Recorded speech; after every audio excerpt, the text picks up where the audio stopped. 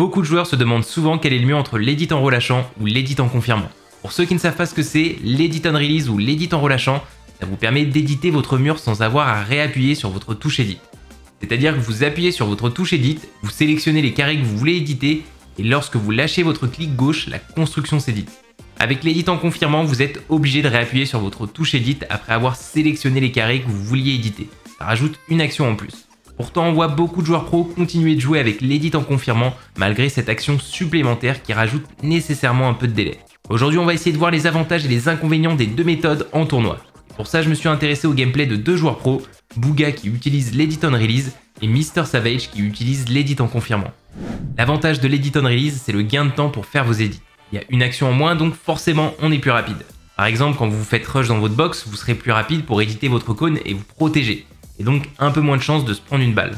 Maintenant, sur un seul edit, la différence de délai avec un joueur qui joue avec l'edit en confirmant, elle n'est pas énorme.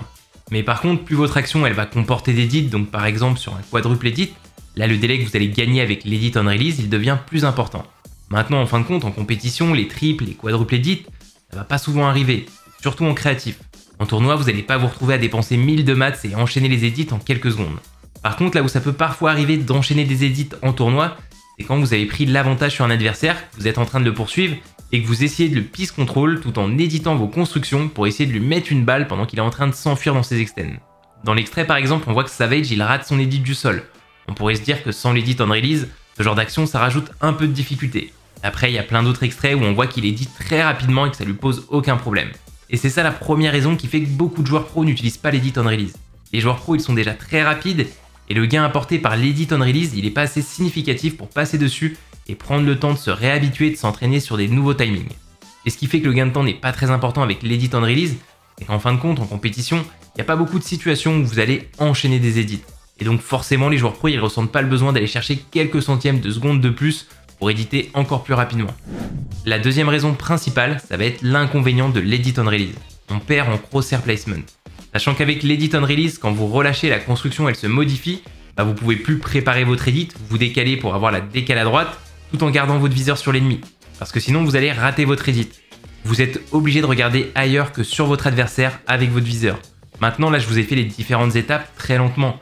Mais dans une vraie partie, ça va très vite. Et en fin de compte, avec l'edit en confirmant, dans beaucoup de situations, vous allez gagner bien moins d'une seconde dans laquelle vous ne serez pas exposé à l'adversaire. Alors après, bien sûr, il y a certaines situations particulières où la différence se fait plus sentir. Par exemple, l'edit fenêtre. On est obligé de vraiment décaler son viseur de l'ennemi si on ne veut pas s'exposer.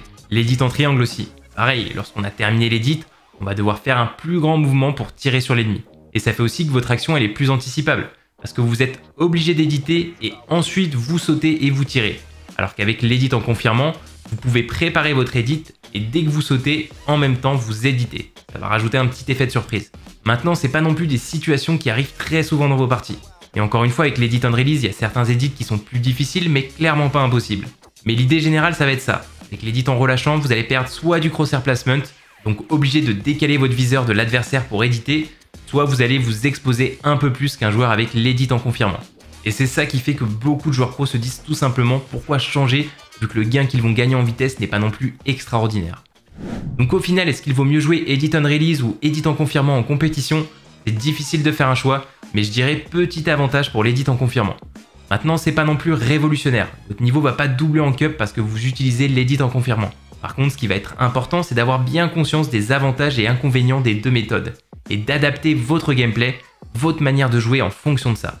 On voit bien que les pros comme Bugha, Peterbot, Cooper, ils s'en sortent très bien avec l'edit on release. Donc c'est clairement pas ce qui va vous empêcher de perf. Et c'est pareil dans l'autre sens. C'est pas parce que vous utilisez l'edit en confirmant que vous n'allez pas être assez rapide pour perf en tournoi. Donc personnellement, je vous conseillerais de garder le paramètre que vous avez actuellement. Plutôt que de perdre du temps à réapprendre vos timings, à vous adapter à un nouveau gameplay, prenez ce temps-là pour travailler d'autres choses dans votre gameplay qui vont vraiment faire la différence en tournoi. Après par contre, pour les joueurs créatifs ou les joueurs qui veulent faire des clips, là il n'y a pas photo. L'edit on release, ça sera un réel avantage. Vous allez voir que vous allez gagner facilement en vitesse. Mais maintenant, ça c'est à vous de voir votre objectif final. Pour les joueurs manette, je suis pas manette, j'ai jamais joué manette, mais de ce que j'ai compris, vous n'avez pas vraiment le choix que de jouer avec l'edit on release, sinon c'est trop compliqué sur manette. Donc là on est sur un cas un peu particulier. Dis-moi en commentaire si tu joues avec l'edit on release on ou off sur Fortnite.